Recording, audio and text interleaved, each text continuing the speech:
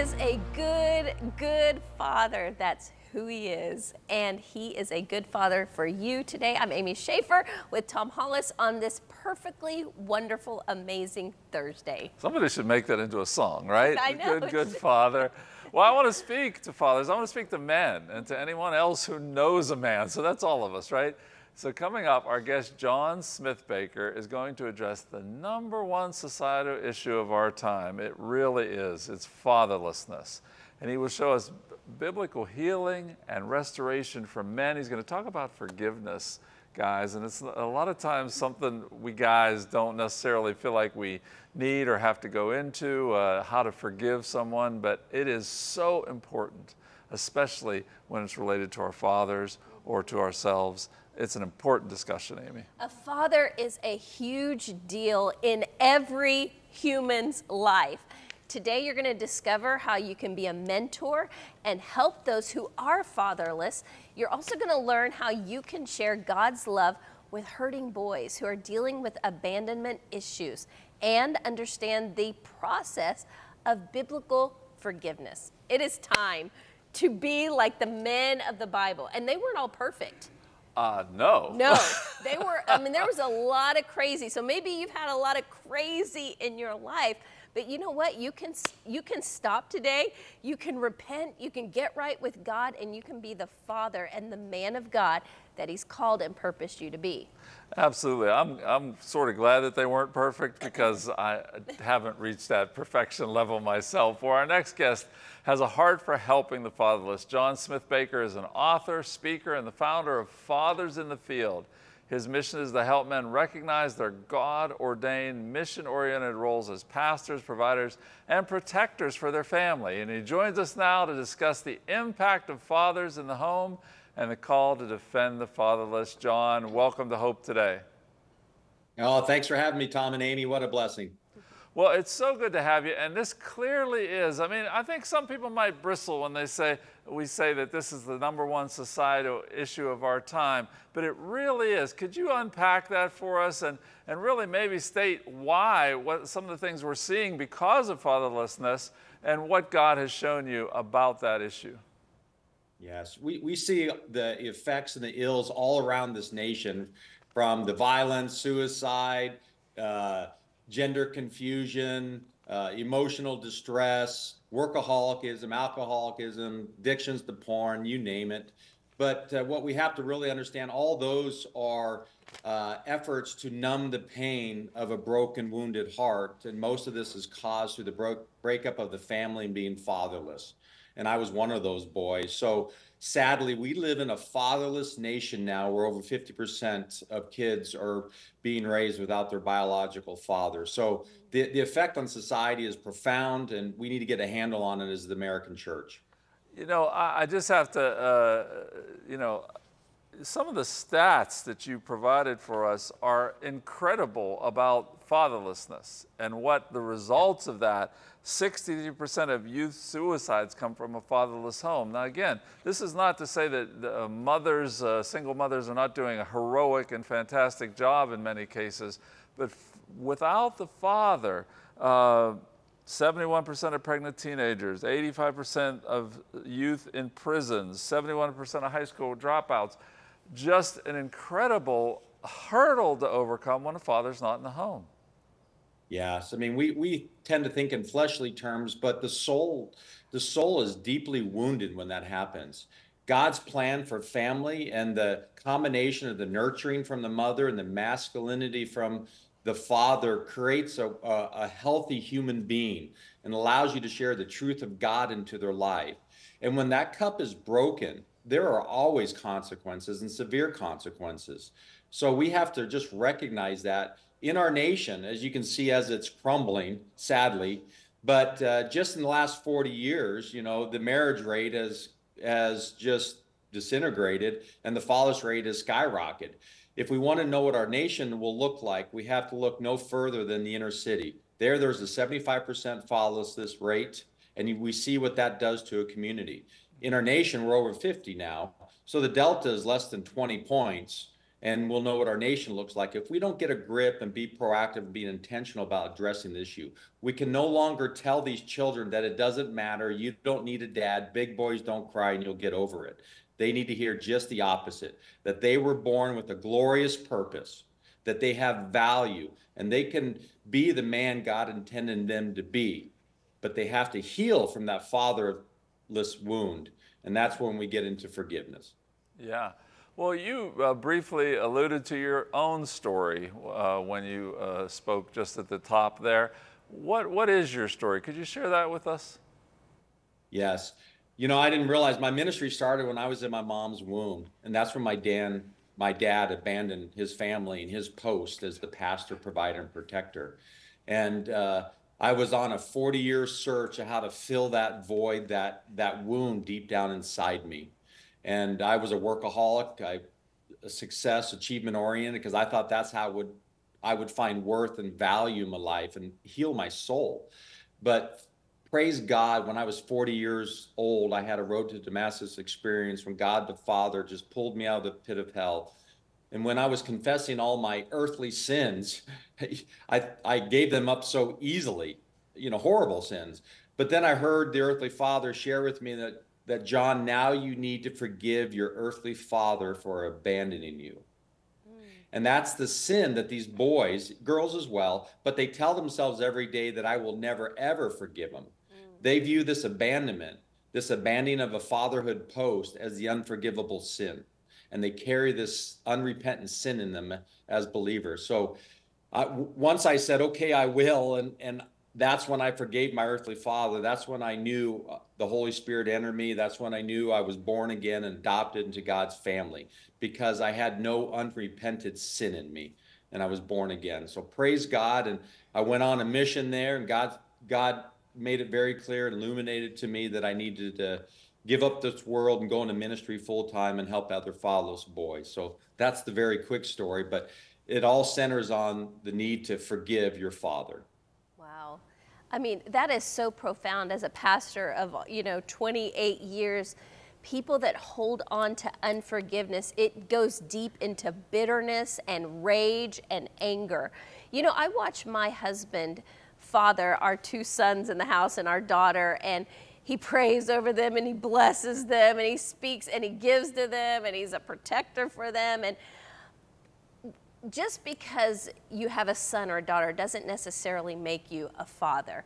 How can fathers and men be more intentional? Like, what are some action steps that they can take to be that father, that man of God in their children's lives? Yeah, amen. Great question. Well, it all starts with truth, right? Truth is found in the Bible. God makes it very clear that the fatherhood role is to be the pastor, provider, and protector. All three of those need to be performed in a young soul's life, or there's something missing, or you have a father wound. So practically speaking, what that means, and this is not very popular, but the father needs to be in the home to perform those roles. Right. And again, people rebel at that a little bit because the divorce rate is so high. And I'm not talking about love of your children. I'm talking about performing the fatherhood roles in their life. And you need to be present in the home to do that. That's just the way God set it up. So whenever there's a crack in that covenant and that family is broken apart, that these children cannot have that in their life. So fathers, stay in the home. Understand that your role is the pastor, provider, and protector. If you're just providing and you're not pastoring, then there's a void in your children's life. So it all starts with truth. Yeah, it's kind of hard to be the protector if you're not in the home, right? You have to be physically present. Well, the book is Man Enough to Forgive. So let's talk about that process of forgiveness. And there's so much confusion about this, John, about what forgiveness is, what it isn't. You talk about in the book about the difference between forgiveness and reconciliation, but could you just maybe begin to walk us down that path? What is biblical forgiveness, and especially in this context? Yes, amen. Well, we're talking to believers very specifically, and once you're a believer, you should realize how much you've been forgiven. How much you've been forgiven. and it was unmerited, unearned. You were forgiven. So as believers, God makes it very clear in his word that forgiveness is an act of obedience. It's a command. It's not a feeling, right? It's not a feeling. The excuse of it's hard is not rational. It's a command. So we are told to forgive. We don't Our flesh rebels at that because we want a pound of flesh. We want them to acknowledge they wronged us. We want them to say they're sorry. We want all those things, but that's not what God says. No, God says we are to forgive because God has forgiven us so much. So that's why you have to, like you brought up, really distinguish between reconciliation and forgiveness. Most people get that confused, and it's a kind of a hurdle for them. They say, "What are you saying? I have to have a relationship with my abuser per se, or that bad person?"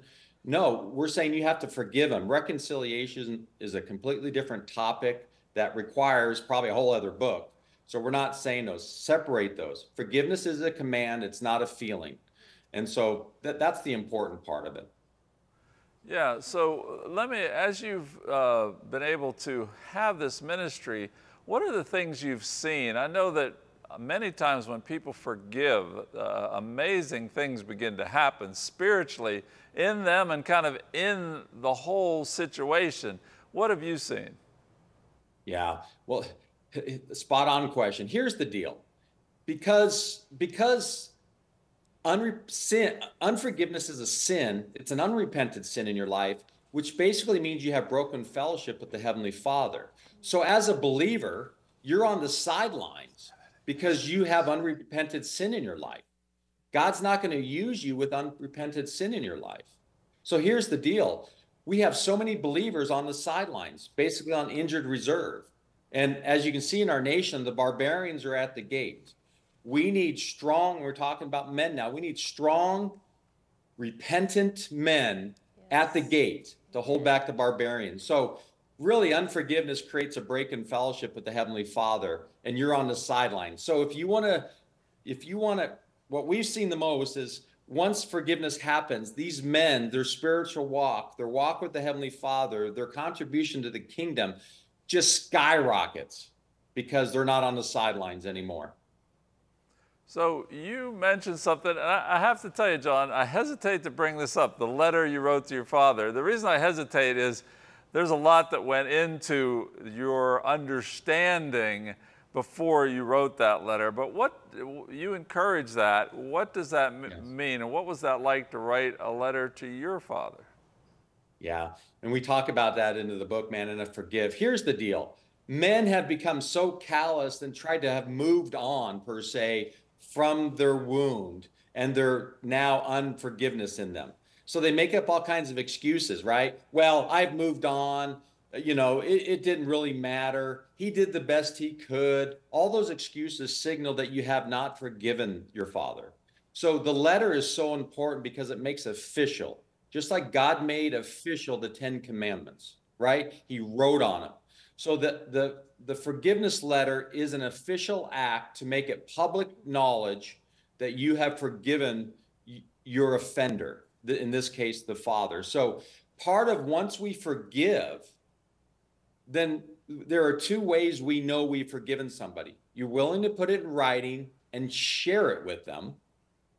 And two, you start praying for them, for their salvation if they're an unbeliever. You start praying for your enemy. It's hard things to do, but if you've truly forgiven them, you will do that. So sending a forgiveness letter is the start of that journey to share Christ and what he has done for us sinners. And it's just a beautiful picture of God's reconciliation in our own lives. Yeah, absolutely.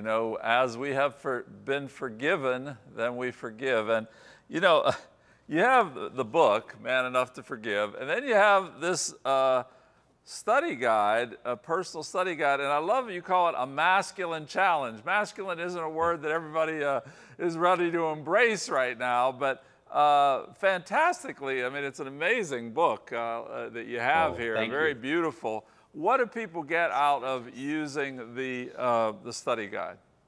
Yeah, well, a lot of it, the processing time, the study book creates a men's study or a personal study, but it breaks it down into 4 series. And processing the need to forgive sometimes takes time to process in the soul and the mind and connect the mind and the heart to this command that God gives us. And when we start thinking about and all those hard questions that people are afraid to really talk about, we talk about it. And now you have to, as a man, be confronted with this truth, and we just pray you take the challenge. Because listen, again, men, to encourage you, you were born for a glorious purpose. Don't let unforgiveness get in your way. God has preordained great things for you to do. Don't miss that opportunity. So thank you for bringing that up, but it really allows you to interact with other men or put down your thoughts in writing, and that's really helps you process this deep, deep soul wound. Yeah, absolutely. Before we go, I've got to ask you about that word masculinity. It's so related to toxic masculinity. That's kind of like they almost like go together. What is biblical masculinity? Yeah. Again, it all starts with truth, right? That's where there's no such thing as toxic masculinity. That's a word from the pit of hell because God created masculinity, and what God creates is good. The only way we corrupt masculinity is sin. So if a man is being an abuser, that has nothing to do with masculinity. That has to do with sin. So we need to call sin, sin, and lead masculinity, who God created, and define it like God creates, which is a wonderful thing in his creation. So in the final minute that we have, could you speak to that one man out there that maybe this message is beginning to hit, and just maybe even pray for them and just how God leads you to speak to that person? Yeah, because God has given men some special roles in his creation. He loves, obviously, women and men the same, but he's given us different roles. And men, the devil understands those roles. And that's why he goes so hard at your heart, he goes so hard at your marriage, and goes so hard at your identity. And men, part of what we have to do is point people to Christ. And the best way we do that, none of us escape this world, which is not our home, without scars and limps. And instead of being shameful of all those scars, which God heals, use those scars, point people from the wound of those scars to Christ. Let's not minimize Christ's death on that cross. All those scars that we all have, that's why Christ had to die on the cross. So instead of living in shame, live in victory, point people to your scars, use that for God's glory, like I'm doing to the fatherless. And whatever your story is, point people to Christ. Don't live in shame. Don't be embarrassed of your past. All of us have a past. All of us have scars. All of us walk with a limp. But use it for God's glory. Don't live in shame, men. You can be the man God intended you to be. It's a glorious thing when us men live in victory, and we can do great kingdom work and give God the glory. Yeah, the book's Man Enough to Forgive, Healing the Wounds of Fatherhood Abandonment by John Smithbaker. John, thank you so much for being with us, and thank you so much for your ministry. Oh, thank you, Tom and Amy. I appreciate all you do for the kingdom. God bless you guys. God bless. Wow, forgiveness is such a huge part of our lives. May we do it, and may we do it often. Listen, right after this break, I'm going to come back, and I've got a little story to tell you. I can't wait. We'll see you in a minute.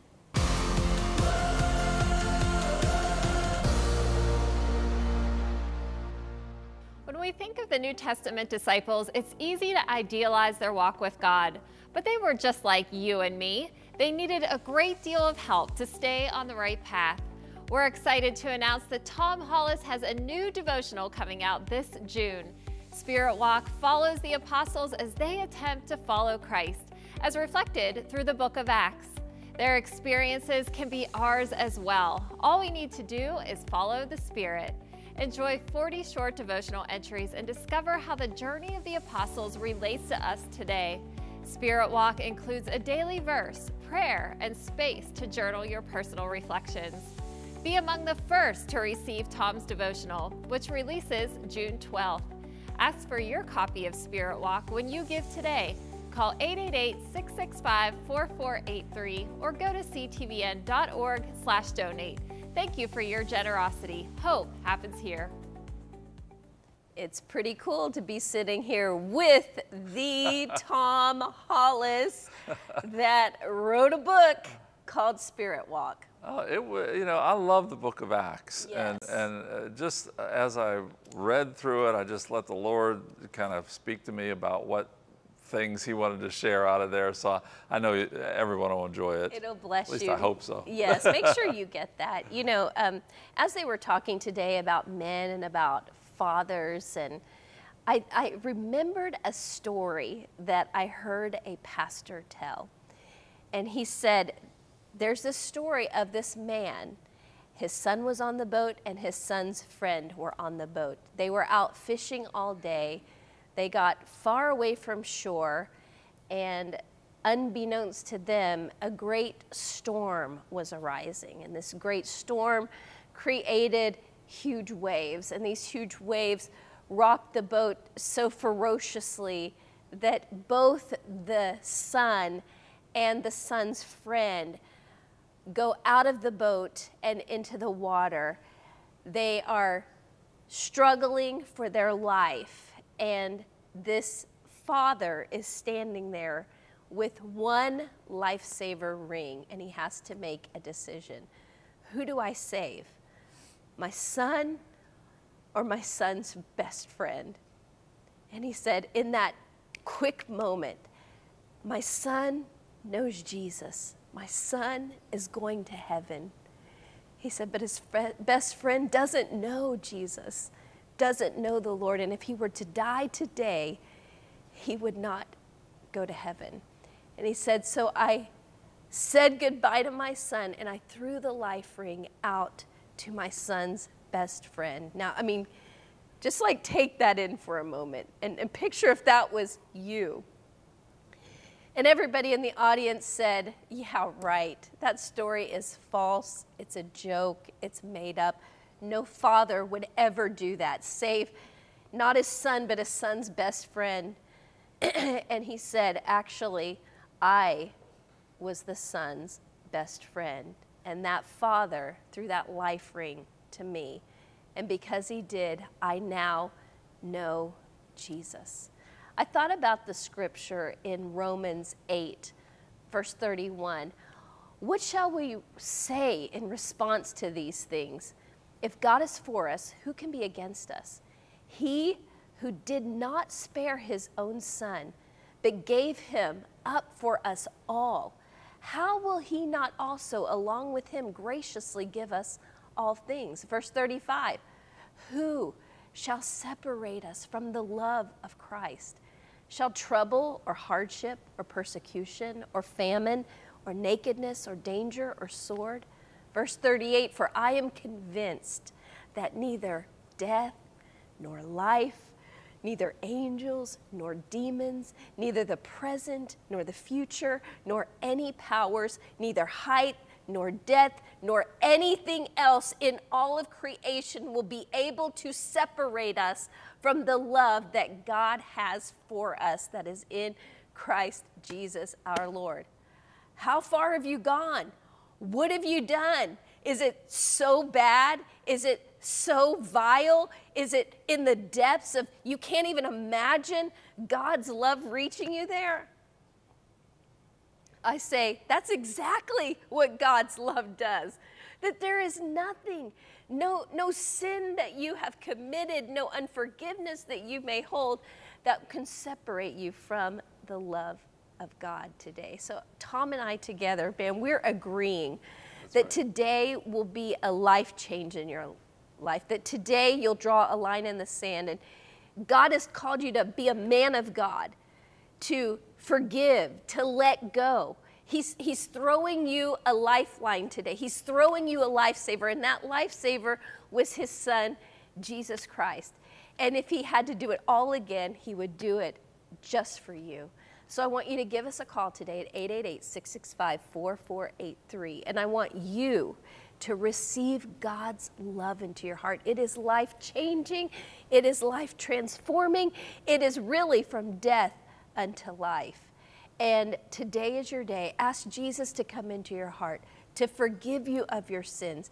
Say, God, help me forgive others. Forgive me, help me. And guess what? Jesus comes in and he is the Lord of your life and he changes everything. So today, Tom, I believe it's not the time and the season to be playing games. No, today is the day of salvation. Now is the acceptable time. You know, God's got enough life rings for all of us. He's throwing them out there, but you've got to take hold of it. He could throw 50 of them out there, and then you could be like, no, I'm going to swim. Right. I'm going to swim. I got this. I'm going to swim. No, we can't do that. We can't save ourselves. We can't do enough good works to make up for the wrong things we've done. We can't do anything. It says that all our righteousness is as filthy rags in the scriptures. In other words, we can't do this good things to overtake the sins that we've committed against God. But we can grab onto that life ring. We can grab on to the one who can forgive us and wants to forgive us and is offering salvation. God is standing with hands outstretched like this. Can you turn away from that? Don't turn away from that. Accept Jesus as your Lord and Savior and come running into the arms of the Father, running into the arms of the Savior. He'll pull you up just like he did Peter. Peter was sinking, to go on with the lifesaver analogy. He was sinking.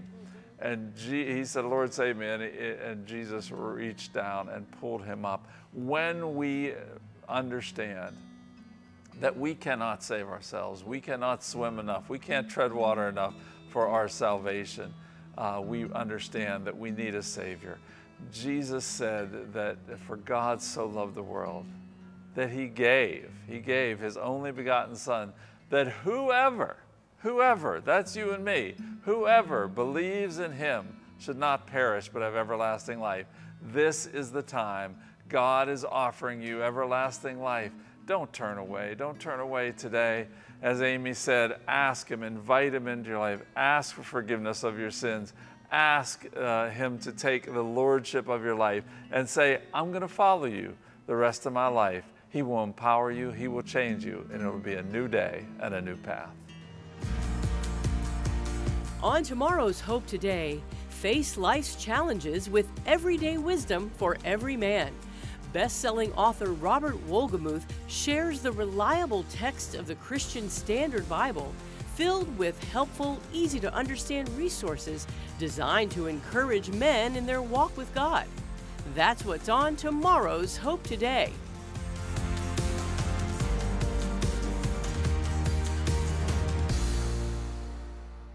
Cornerstone Television wishes to thank all our faithful viewers whose consistent prayers and financial support have made this program possible.